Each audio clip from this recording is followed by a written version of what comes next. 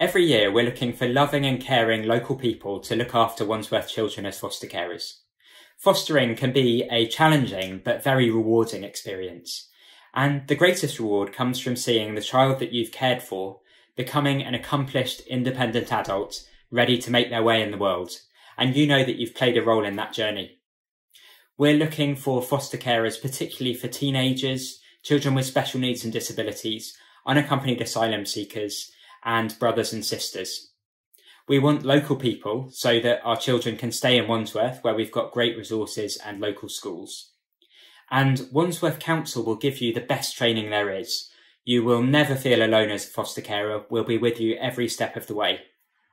So if you'd like to find out more, whether you've done it before or you're just tempted and you have a spare room, then please go to our website at fostering.wandsworth.gov.uk and you can find out more and register your interest in becoming a Wandsworth foster carer.